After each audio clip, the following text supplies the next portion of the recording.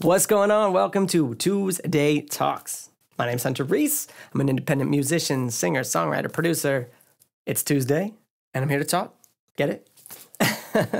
Today, we're going to talk about streaming, royalties, and all that stuff again, because it's important to me, and I feel like if you're a non-musician, you don't really see it, and you don't hear about it, so it's just interesting.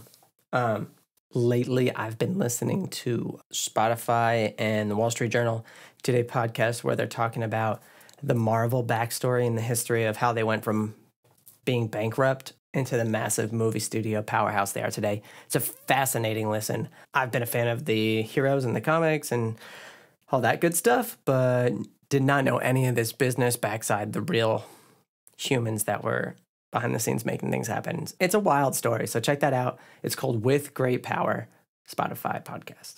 Speaking of Spotify, though, there is currently a fraud tactic going around where people are speeding up songs so it changes the frequency or condensing, making things faster, songs of their favorite artists and putting that up on streaming for sped up versions.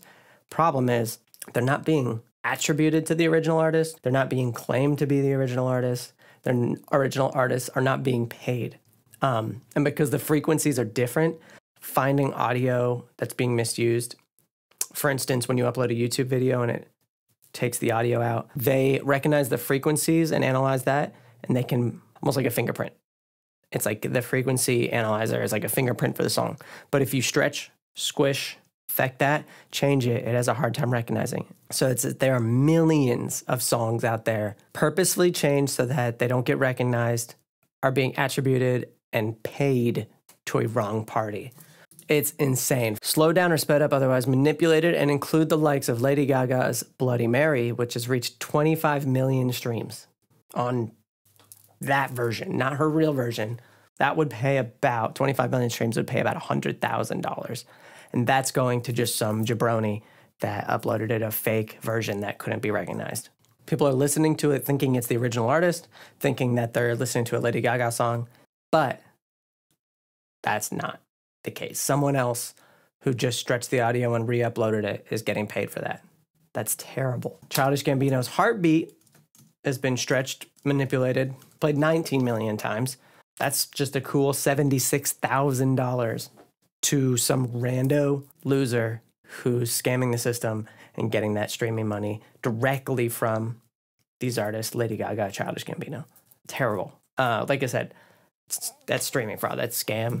I wish people weren't so terrible. There's also another kind of fraud going on where 31 seconds is the amount of time to count as a stream. So they pay you if a song's been listened to for at least 31 seconds, that's a stream. So there are people uploading songs that are 31 seconds long that aren't really songs, they're just noise. So there's actually one company that did this legally. 1,200 accounts at $10 a month, so that's about $12,000 of business expenses.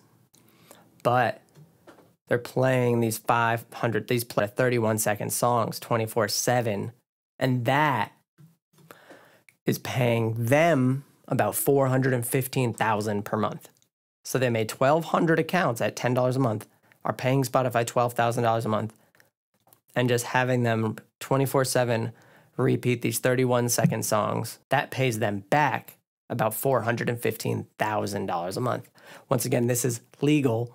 It's not breaking rules. Moving forward, that needs to be a crime, but it's also on Spotify to find a way to do this because it's their business model, it's their business, and that is wrong on so many levels, but what these guys are doing is technically legal, so Spotify needs to update policies and find ways to pay the people who are keeping their platforms up, artists, podcasters, singers, songwriters. Say this is all the money Spotify makes from its customers.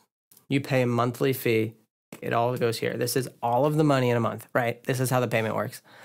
It's on a scale of all the artists on there get paid based on how many streams there were. So if this represents $10 and 10 streams, then it works even. Everyone gets $1, right, per stream.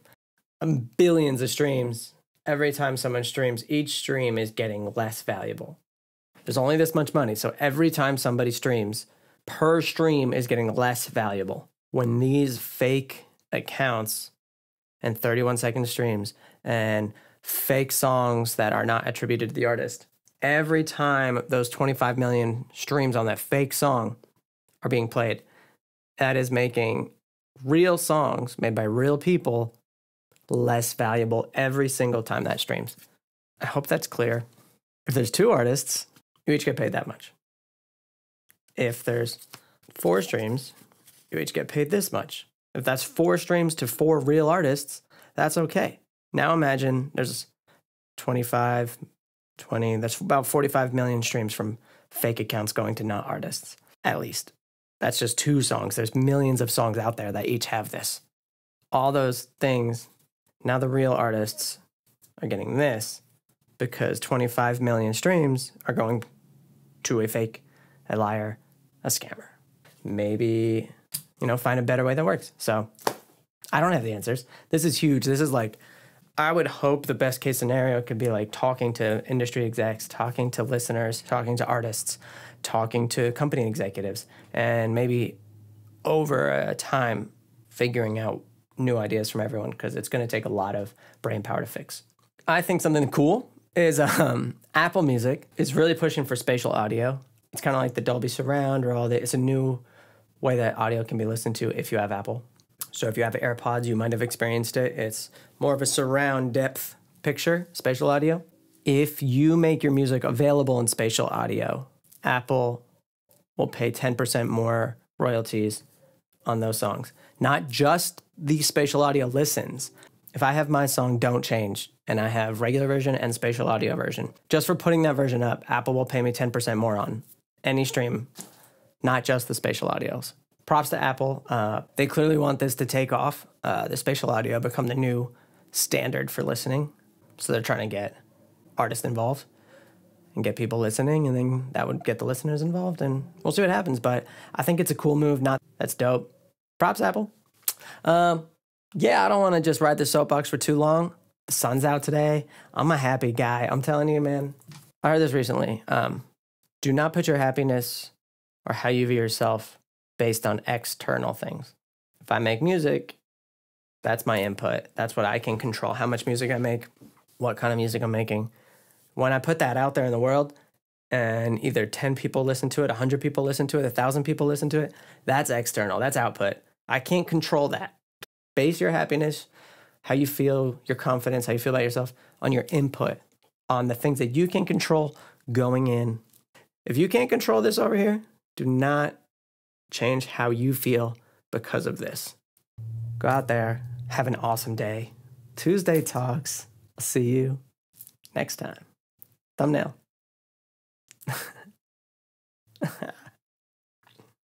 Boom.